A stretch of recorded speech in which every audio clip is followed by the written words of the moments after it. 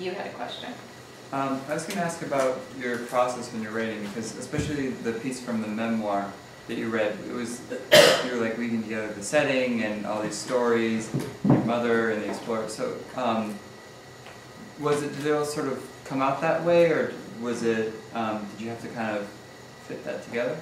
Well, and you're missing the whole middle part, but I don't do anything in a straight line.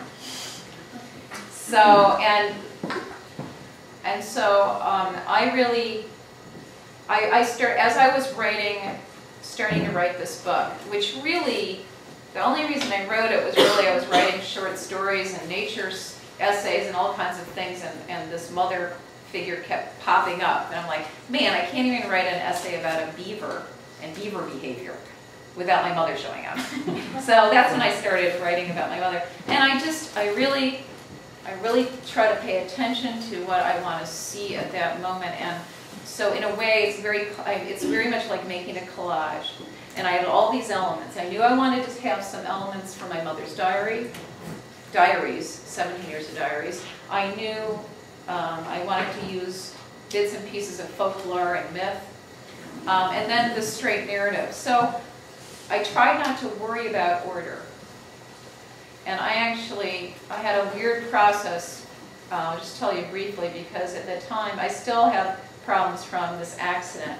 But back then, when I was working on the book, every time I wrote something the next day, I'd forget that I had written it completely, which is a problem.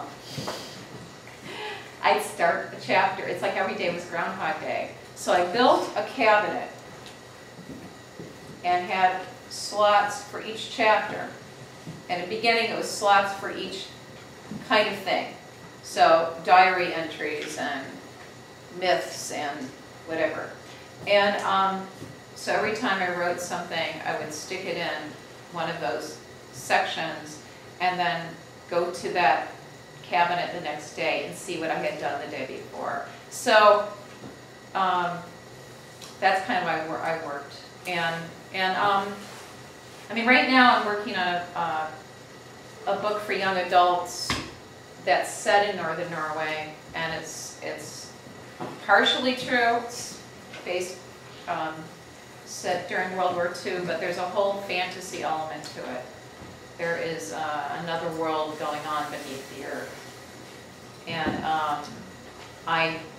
sometimes I draw pictures for that, sometimes I write, you know, I'm all over the place, and then eventually I feel like, okay, time to pull it all together, you know. But sometimes it doesn't happen till, I don't think that happened till like I was at least halfway or 3/4 of the way through the book. So.